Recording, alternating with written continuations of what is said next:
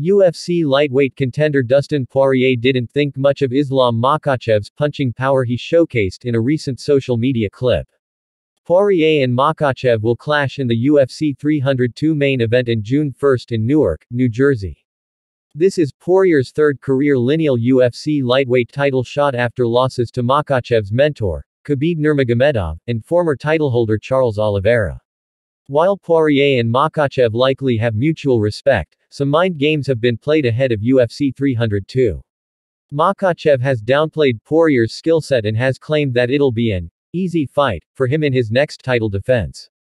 Ahead of his next fight, Makhachev's manager Ali Abdelaziz posted a clip of the lightweight champion having fun at the expense of an arcade punching machine.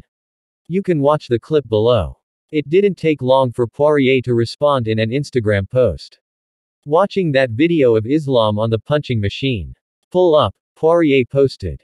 Poirier is riding a lot of momentum after a stunning knockout of Benoît Saint-Denis at UFC 299.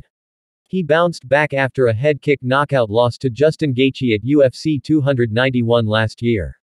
Makhachev secured the UFC lightweight title by submitting Oliveira at UFC 280.